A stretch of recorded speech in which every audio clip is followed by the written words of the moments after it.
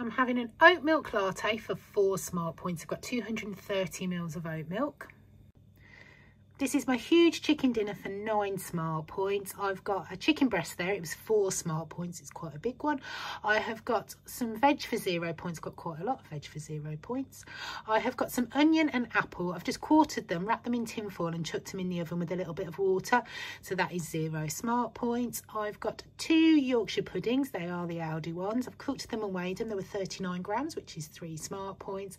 And I've got some Morrison's chicken gravy. I've got 10 grams of the granules, which is 2 smart points, and I've just made it up to the consistency I like. So that is my lunch for 9 points.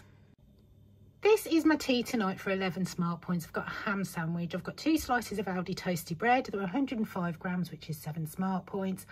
I've got 25 grams of Primula light cheese, which is 1 smart point. I've used that instead of butter. I've got some ham. I've got 1 slice of Aldi Wiltshire ham. That's 36 grams, which is 1 point. And I've got some WW sour cream and chive crinkle crisps. I got those from Poundland. They are 2 smart points.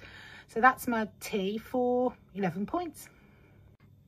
These are my evening snacks for 6 smart points. I've got a Diet Coke and a banana for 0 points. I found a WW brownie bar in the back of my drawer, which is 2 smart points. I've got some Trolls barbecue flavoured chickpea sticks. They are 2 smart points. I got those from Heron. I've got some raspberries that I've just stewed in some sugar-free coffee syrup that I got from TK Maxx. They are 0 smart points. And I've got a little vanilla protein pot in there for 2 smart points.